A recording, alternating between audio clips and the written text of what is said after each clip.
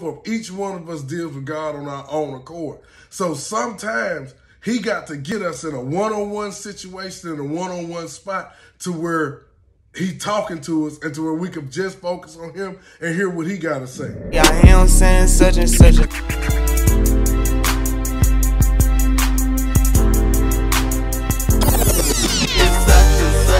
Did somebody in your life all of a sudden start just acting funny out of nowhere? Somebody started just getting offended at the stuff that you said. It seemed like without even trying, you pushing people away, to where, or people cutting you off. They saying like, hey, they don't want to deal with you, different things like that. Whatever the case is, but you all of a sudden start finding yourself in an isolated place, really almost none of your doing. That's God calling you into the office. And what I mean by that is, God deals with us one-on-one. He's relational. He deals with us in one-on-one relationship. The relationship I got with him is not necessarily going to be the relationship that my wife got with him.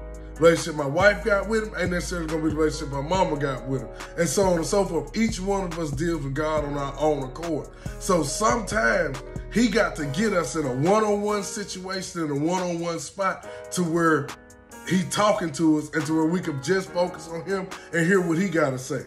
The reason why I use the analogy of calling you into the office, whenever you was a kid in school, you might have been rah, rah, rah, ha, ha, ha, everything whenever, you know, it was going down, you in the lunchroom and stuff, or you in the classroom, you got in the principal's office, it was you and them one-on-one. You done had the eyes on you, you done had the views on you, you done had the distractions on of your classmates and your friends and stuff. So a lot of times your responses, everything were different. Or whenever when a police officer's talking to you, when they trying to get answers out of you and everything, they don't interrogate you in front of a whole police station. They don't sit you down in front of a group of people. They isolate you away from your friends. Whenever you talk to your boss at work, he doesn't talk to you in a group meeting. Yes, y'all have group meetings as a team and everything, but whenever it's something dealing with you and your performance and how they want you to act and how you to deal, they call you into their office and they sit you down across from them. So that's why I say sometimes God wants us away from our friends. He wants us away from those distractions.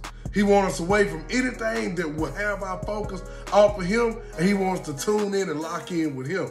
So that's why he'll call you into the office. So like I said, sometimes you might not have said nothing that was offensive, but what you said was what needed to get that person back away from you. So sometimes some of the things that you said might not have really been hurtful. You know your intentions weren't to hurt somebody, but they had to interpret them as hurtful. They had to interpret them as something that they didn't want to hear at that time to back away from you so that they can back away so God can step up to you. So please just take in mind, like, to where if you find yourself in an isolated spot, look around at that spot you're in, because you might be in God's office and it might be time for y'all to have a meeting.